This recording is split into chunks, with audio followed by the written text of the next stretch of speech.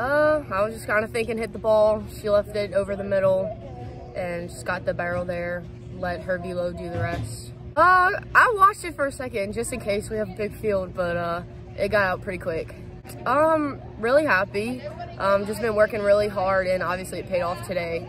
So happy about that, but you know, gotta keep working. Right, I mean, anytime they go out there, they give us a chance to win. They always throw really well. Some unfortunate runs scored, but our offense did what it needed to do today. So great job to the pitchers and the offense.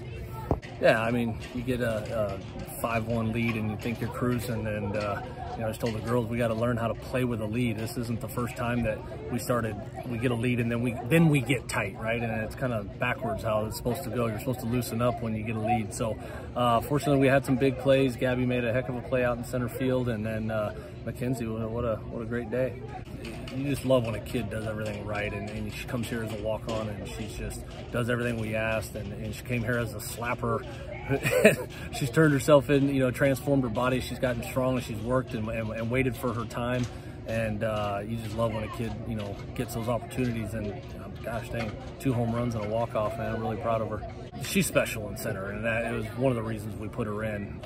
You know, she's just, that's what she does. And as soon as she hit it, I just said, come on, Gabby. And you know, you just knew she was going to come up with it. And so when you have someone that's that special out there, and it gets into where defense may matter, you know, just kind of got lucky and remembered we had her. And she's been scuffling at the plate a little bit, but she can do stuff like that and save you runs. I mean, it matters.